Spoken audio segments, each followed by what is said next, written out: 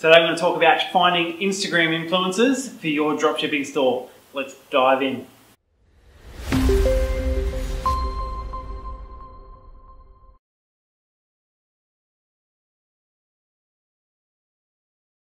Alright, so three really simple ways that you can find Instagram influencers to get more traffic to your store for your products. This is what I'm going to go over right now. So number one is very simple, and it's just good old-fashioned searching through the hashtags, searching through different profiles that are related to your products. Go through, and this is a really good way to find all of the vastly underpriced influencers. So these are the ones I'm talking about that might have upwards of sort of 10 to 100,000, maybe even more. But obviously the ones that are in the millions, they're going to be far more heavily priced than the ones that are at that sort of follower range. So that's a really good place to start because they're so underpriced, it's not funny. Think about when you're looking at your Facebook ads, if you go through the analytics there, how much it's cost you to actually get in front of, say, 100,000 people. It's a lot. If you're going to look at an Instagram influencer that's got that many followers, it's going to be probably half. I'm guessing around about half. For the ones that I've used, that's what it's sort of worked out to be. Obviously, every industry is different. Each individual influencer is different, so it will change. But like I said, it can be up to half what you would be spending on actual Facebook ads. And the good thing about using influencers too is they're just so highly trusted by their followers. That they engage with them. That they're following them for a reason. They really connect with them for a reason. A lot of their photos and images. They're not just going to just post your product on there. Usually just as an ad, which is a good thing. They'll sort of integrate it into a post. That's what they do most of the time. So that's my number one tip. Number two, a really easy way to find some of the really the biggest influencers going around is using Webstagram.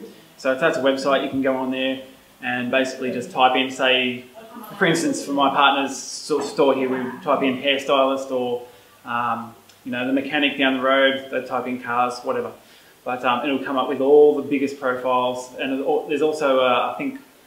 Well, the last time I was on there was a list of really the most popular hashtags underneath that search bar. There was a search bar for that as well. So, sorry, not a search bar, a list of the biggest hashtags there. So you can go through and look at those as well to find all the biggest influencers. So how do you reach out to them? Well, basically what you do is you look in their bio. If they do have any sort of contact information there, then that is basically an invitation to contact them in regards to advertising. As far as I'm concerned, it is.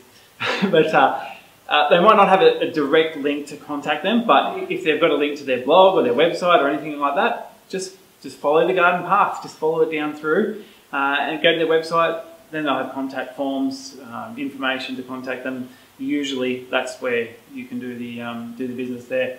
And obviously just reach out and say what you're actually looking to do, and hopefully you get a really solid influencer on your side. Number three is Tribe. So this is a really good website that I've found, and I think it's just such a great idea. You initially post a job, and influencers will come and take the job and then present you with what they've come up with. So it doesn't necessarily work for your really expensive products. You're not going to get those in front of people because the way Tribe works is the influencers actually have to buy the product and integrate it into their post in some way, shape or form. You'll put a budget on your job saying, I want to have this product featured, this is what I'm willing to spend, and that will come back. All the influencers will either buy the product, or if they're interested in the job, they'll buy the product, they'll do the post first, submit it with the cost of what they want to charge for that post, and then you can decide from, say, 16 influencers that have all bought your product and submitted a custom post for your product, and then you can choose which one you want. And the reason I say it won't work for your most expensive products is they're not going to buy it just to try and get a one-off job. So the way I see this working, and the way that I have tested it once before, and that is to use your cheaper products that are on the store, and obviously they can buy those fairly easily, do the Instagram post, and then once they've done the post, you paid for it, they've done the post, that traffic is then going to start coming through to your website. You'll give them your link for their bio, and then as soon as they get to your store, you just start retargeting the shit out of all the traffic that comes. All right, so you don't necessarily need to, for that tribe website, you don't necessarily need them to go and buy your most expensive product and put that in front of the market. Use your cheaper stuff. All right, so I hope you got some value out of that. If you did, give us a thumbs up. I think Clint's on to me at the moment. Yes, we're going to have a conference call in a minute. So if you like the video, give us a thumbs up, and don't forget to subscribe. We're going to have loads of great content over the coming year.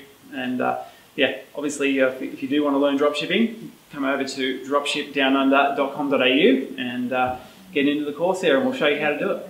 Thanks, guys.